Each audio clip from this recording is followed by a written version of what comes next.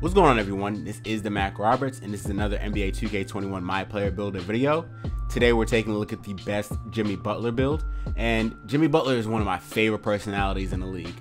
He has that 6'6 to 6'8 build with the athleticism and plays both ends really well.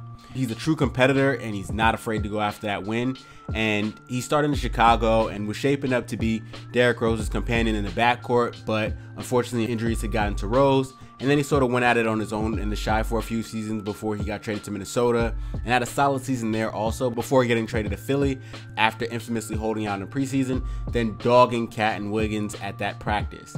Now he's in Miami, and at the time of recording is playing in the NBA Finals, and I really hope he gets that ring, if not for the entire 2011-2012 Bulls team, except for Rip Hamilton. So without further ado, let's get into the build.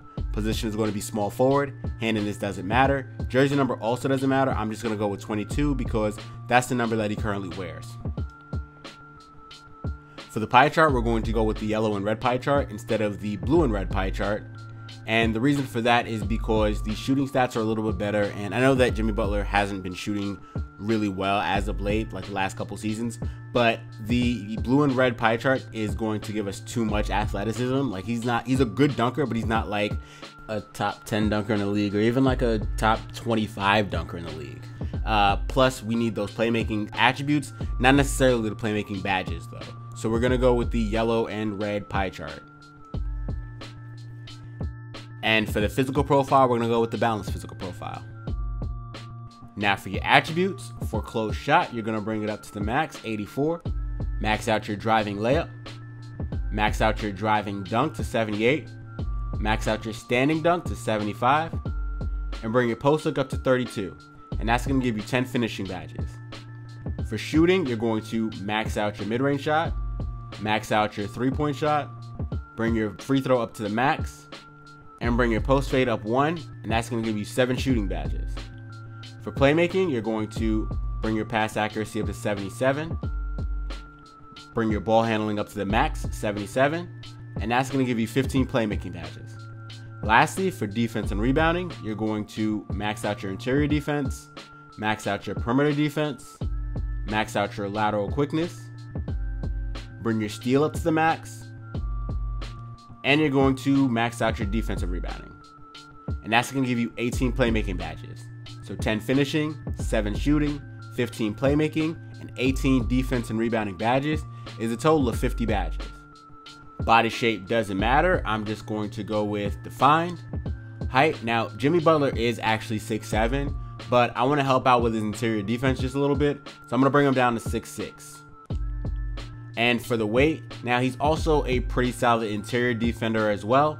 So I'm going to have to bring up the weight now, which I wouldn't have to do so much if I just left him at 6'7". But for his weight, I'm going to bring it all the way up to 251. And for the wingspan, you're going to bring it up to 85.2. So at 99 overall, you're going to have a close shot of 90, an 85 driving layup, an 84 driving dunk. So you will get the pro contact dunks, and an 81 standing dunk. For your shooting stats, you'll have a 75 mid-range shot, a 67 three-point shot, an 86 free throw, and for your playmaking stats, your pass accuracy will be at an 82, your ball handle will be at an 84, but you will have all the pro dribble moves unlock off rip, and you'll be able to speed boost once you get 99 overall with the gym rat badge. And for your defense and rebounding, you'll have a 70 interior defense, an 89 perimeter defense, an 89 lateral quickness, a 91 steal, a 46 offensive rebound, and an 82 defensive rebound. Your physicals at 99 overall with the gym rat badge will be 89 for speed, 87 for acceleration, 89 for vert, and 83 for strength. For the takeover, you can either go with the lockdown defender takeover, slasher takeover, or the shot creator takeover. I'm just going to go with the lockdown defender takeover though. And the build is complete, and you have built a two-way slasher, shades of Chris Mullin, Jimmy Butler, and Kelly Oubre Jr.